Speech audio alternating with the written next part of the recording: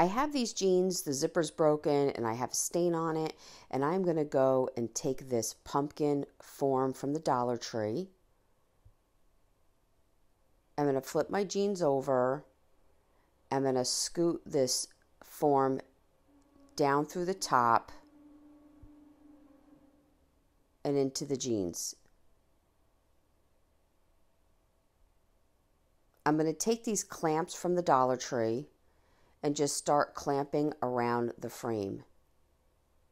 I kind of want to keep the pockets and the top portion right at the frame, and then just start folding everything else under.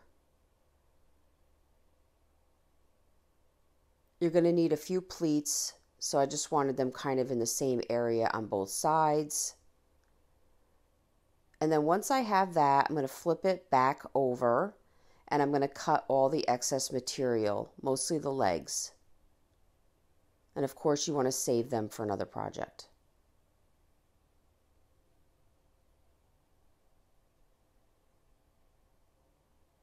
Now I'm going to start gluing, starting by going inside the jeans, gluing down the legs, just so that your material doesn't shift.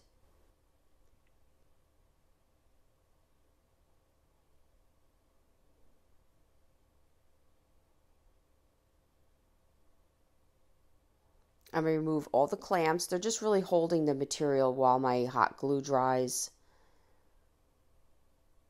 or cools down, shall I say. Your hot glue is going to work once it's cooled. That's kind of how it works. So sometimes if I know I'm pulling something on a tension, I'll use these clamps until I know that my glue has fully cooled down.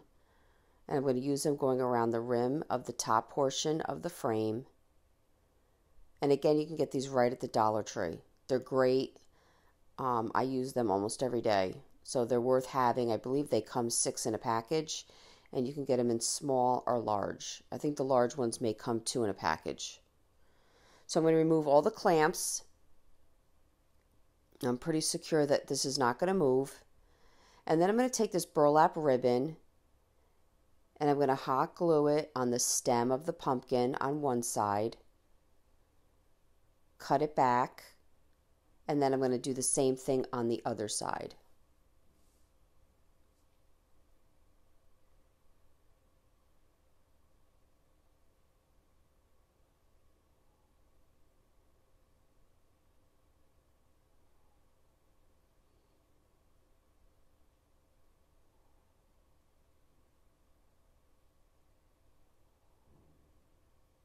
I'm going to take this leaf and I'm going to put it in this back belt loop. I found this burlap flower. I glued it to the one side. I found this word hello, fall, from the Dollar Tree. It comes in a bundle, and I'm going to glue it on the other pocket. I'm going to put some raffia in one of the pockets.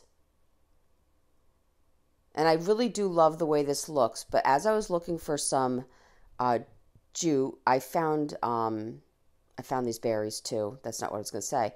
I found this sunflower that had the full colors of everything else going on, and I was going back and forth which one I liked better.